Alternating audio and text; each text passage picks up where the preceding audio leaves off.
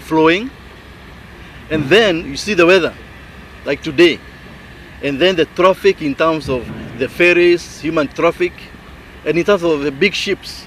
So all these have been challenges.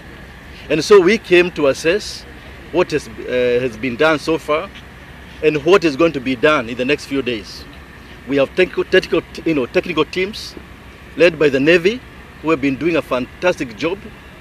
And so we have agreed in terms of the next few days what to happen, given the advice we have received in terms of the technical aspects of this rescue operation. And then thirdly, we also would like to tell Kenyans what we are doing in terms of having a long-term solution to this crossing to the south coast. As you are aware, many of you may have read, we are going to do what we call a cable-stayed bridge. Last week, the Kenya government signed with the Japanese government how we shall do this cable-stayed bridge, which is one of the issues which was agreed between Prime Minister Abe of Japan and our president when we went for TICAD a few weeks ago. So that is now a reality. It's going to happen where vehicles and human traffic will be crossing from this side to the south coast. Secondly, we are doing what we call a cable car with the private sector. We have a company from Austria. We have provided them with land through Kenya National Highways, to do a cable-stayed car here, which will be ferrying about 320,000 Kenyans, every day. And then thirdly, we have other infrastructural projects which also we'll be announcing shortly in the next 2 or 3 weeks. With that, we believe that the ferries will not be required in the future. But before we do those investments, we are still investing in the ferries. For example, there's additional ferry which is coming in January 2020.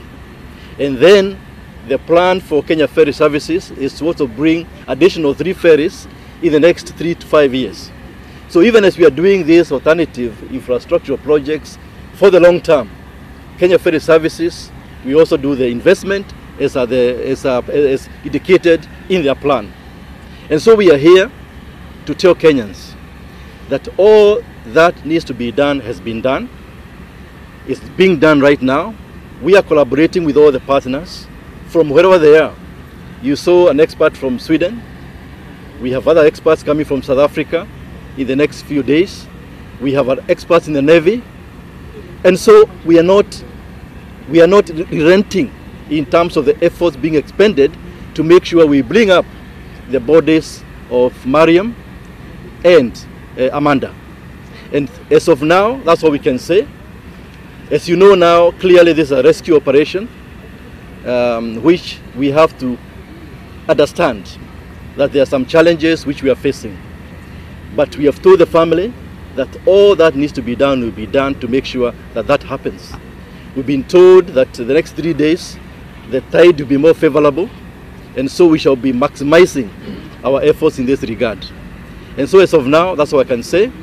As we continue with this very challenging but critically important task of finding the bodies and bring them up as soon as possible. Thank you very much.